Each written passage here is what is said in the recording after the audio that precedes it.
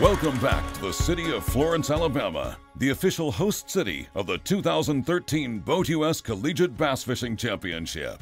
Oh my gosh, we're so excited that the BoatUS Collegiate National Championship Bass Fishing Tournament is in town again this year for the second year in a row, and I think they're having a great day, everything I've seen. It brings so many wonderful people to town who have never heard of us before. And we think we've got a great little secret here, and we're glad to share it with everyone else. We love to have fishermen here. Almost all of our hotels are boat friendly. The economic impact that fishermen bring to our area is phenomenal. The city of Florence is awesome. There's so much, people are nice, and there's so many things around. There's always something fun to do, and besides the fact that we have this awesome Tennessee River.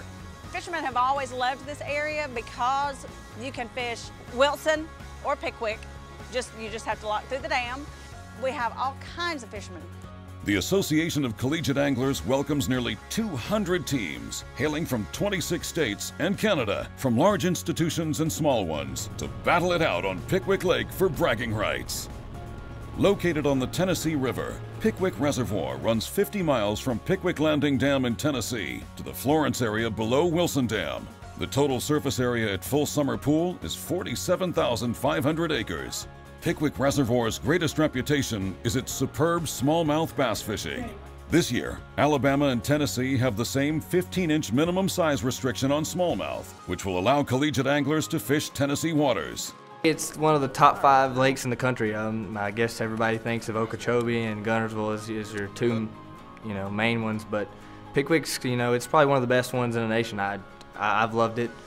I've been fishing it since I could remember, and it's been shelling out some of the biggest bags I've ever seen in the past 3 years. There's cypress trees. You can catch them deep. You can catch them shallow. You can catch them at the dam. I don't think there's another lake in the United States where there's so many ways a tournament can be won. One of the most popular smallmouth bass fishing areas is the horseshoe section directly downstream of Wilson Dam to the end of 7 Mile Island. Generation discharge from Wilson Dam creates a strong current in this area that smallmouth bass love. The middle to lower reaches of Pickwick provide excellent habitat for both largemouth bass and smallmouth bass. There's a lot of fish. Yeah, it's loaded with fish. A lot of fish. There's tons of fish here.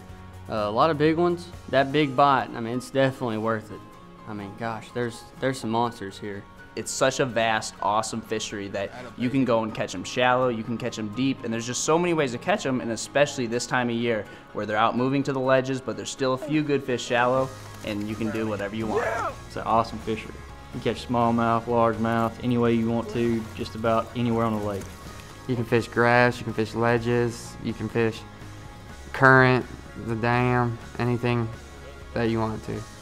Everybody gets to see how amazing our lake is. It's an unbelievable fishery. People who haven't been here, I'm new to this lake this year. When I first came here, I was blown away.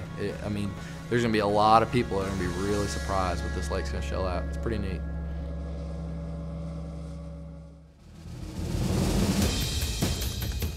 Hundreds of students, representing nearly half the United States, as well as Canada, converged on McFarland Park, the launch site of the 2013 BoatUS Collegiate Bass Fishing Championship. Collegiate anglers are getting ready for day 1 of the most prestigious collegiate fishing tournament in the U.S.